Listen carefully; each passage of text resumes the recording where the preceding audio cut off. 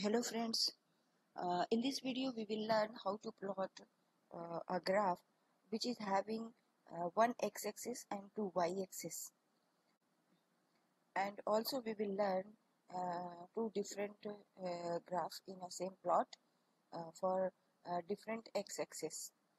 So let's start doing this one. So this is our, you can see this is our origin window. I already put some data. So this is x-axis, this is y1 axis and y2 axis. What it means this will have two y-axes and one x-axis, and we will plot using that one. So whenever you have the comparative data, you can use this kind of plots in various journals. Also you can see, and this is the best way to represent two comparative data. So before starting, please like and subscribe my channel, and please subscribe my channel by using your Gmail or Rediff ID. Don't subscribe it by using your university ID. So let's start with next one. So here I have put the x data y1 and y2. This is the standard format. You can directly, when you put the data, you can directly plot it. So just select it and plot it. So you can go this multi-curve. So here you can see double y. So you can click on here. So see, this is your double y. So this blue line is representing this y-axis, and this black line is representing this y-axis. So this is your two y-axis data. Suppose now you want to change the format of this. Suppose you want it in dash line. So just select this one, okay, and you can take this line, okay. So you can see the symbols has been removed. Still you want to modify this line. So what you will do, you can change color, okay. You can see you have changed the color. So here the color is also changed. Now you can change the width. So you can change width also. If you want to change the style, so you can make it dash. If you want to change the symbol from here, so you can also change, okay. And if you want to change the type of symbol, okay, so you can do like this. Just double click on this line. So here you can see symbol. So you can pick any symbol like this, apply, and okay. Now you can see the symbol has been changed. So here you can change the width. There are various options, and if you want to change the symbol size, so you can also change the size of symbol is 8. So we'll make it 15. So apply it. We can check. Okay, so the symbol size looks very big.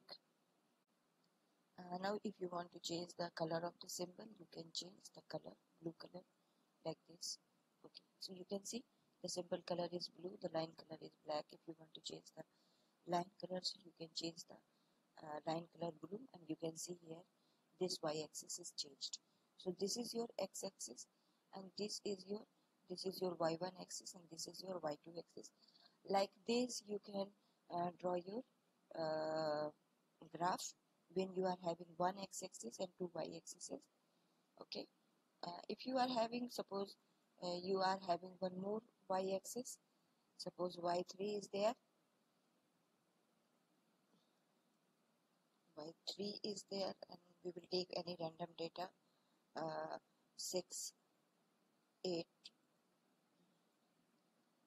10, 12, 14, 16, or 20, 25, 30, 34. So this is our random data. So here you can see. Now go to the plot, take the multi-curve, okay. So here you can see 3 y-axes, so like this. Now you can see this black line is showing this x-axis, okay, this one. This is the scale, the blue one, this is the y scale, and the red one, this is the scale, y-axis, okay. So if you want to format similar way, you can format here. You can change the color, make it green, like this, or you want to make it brown, so you can make it brown. This is the blue one. Suppose you want to make it black, so see, similarly the axis is changed. So you have your lines. Accordingly you can format. I hope you have already seen this kind of figures in general papers. So this is the way to plot the graph. Now let's come to the another plot. Suppose this is x-axis. Okay, let me copy it. I already changed it, so let me copy it. We will add one more book. So here you can see this is our book. Here we will change increasing the columns. Control B. So you see x, y, y, y. Okay. So if you right now if you plot it, so let's put some data.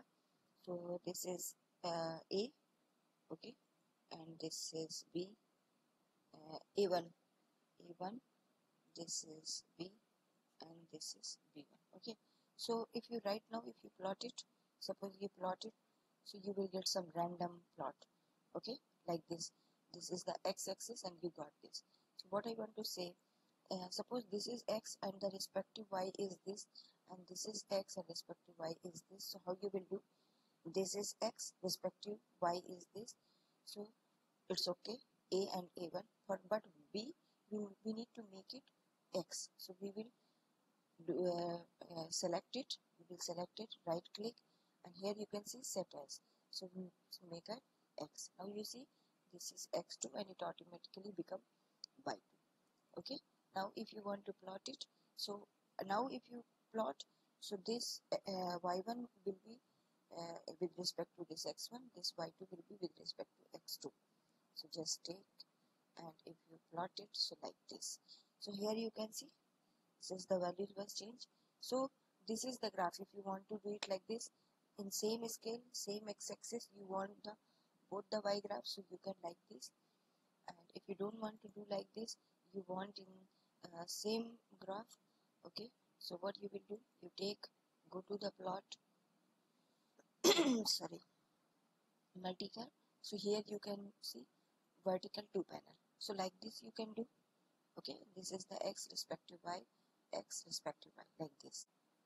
If you want to do it more way, okay, so how you will do is stack line by y offset. You also you cannot opt, sorry, you cannot opt for this option. Okay, so here you can see stack, so like this. Okay, so number of plots in each layer is 1. Okay, make it 1. Now you can see both the plots are there. So this is your x scale, this is the y scale. Okay, so this was your first graph. Okay, where x scale is there, both the this was your book. Okay, so this is x1, this is y1, x2, y2. So here 1 to 10 is a scale and 8 to 20 is the scale. So in graph you can check 1 to 10 you are getting this, and 8 to 20 you are getting this graph. Okay, and in this one different x scale and y scale both are different, but the graph will be same and same here. Okay, and suppose if you want to change the font, so just similar way as I have already told you in my previous videos, you can make it like this. Just take it, make it bold, whatever you want to do you can do. Make it like this. Okay, only the thing you need to do separately, this is a separate graph, this is the separate one, so you need to do separately. Okay, hold it, hold it. So see, this is your x-axis, or this is the y-axis. Here this is the x-axis and y-axis. Generally this is the best representation to show your data in general papers. This will be good if you are having two x-axis and two different y-axes. So I hope you got how to do this kind of plots. So guys, if you like my video, please like and subscribe my channel. Thank you.